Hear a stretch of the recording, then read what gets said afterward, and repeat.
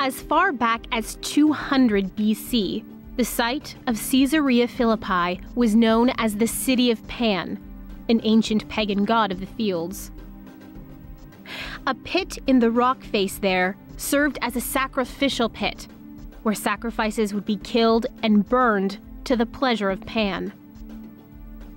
It seems to have been strictly a religious center, not a city, with outlying villages in the surrounding country. The son of Herod the Great, named Philip, is responsible for much of the ruins visible today. He renamed the city of Pan Caesarea Philippi to honor first the Caesar of Rome and then himself, Philip. He built and expanded the pagan temples.